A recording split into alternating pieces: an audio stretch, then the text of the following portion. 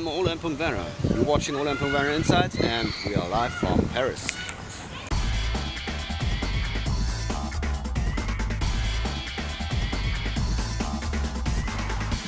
This time in Paris, we're shooting some exhibitions, some shows, some prize-winning awards, and let's talk about that. Yeah, this is a normal setup for my exhibitions shooting, an EX3 PMV Sony. I prefer the camera because we can handle it with a handheld thing and also with on a tripod. It's well balanced, especially if you got a light panel on the top. It's very important for fast working. So if you can up to shooting, you have to fast edit it and immediately goes out on the online internet platform. And the light situation on this exhibition is always the same. You have all lights you can get. It's a nightmare for white balance. You see the daylights, you see lots of artificial lights. It's awful.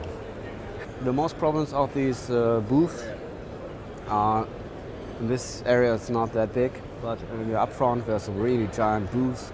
They all got high and they all have a wonderful big logos on the top. And that's a problem. If you have an interview where your interviewer from the Stein booth wants to incorporate his booth, you have always the problem to get this big logo in the picture of the right person. You have to go low and send. That's not very good. You have to find out on yourself the tricks, how you do it. Mostly I recommend that which companies should take the logos in a small one in a lower position on the booth so that the media got the possibilities to shoot very nice pictures of you. Right.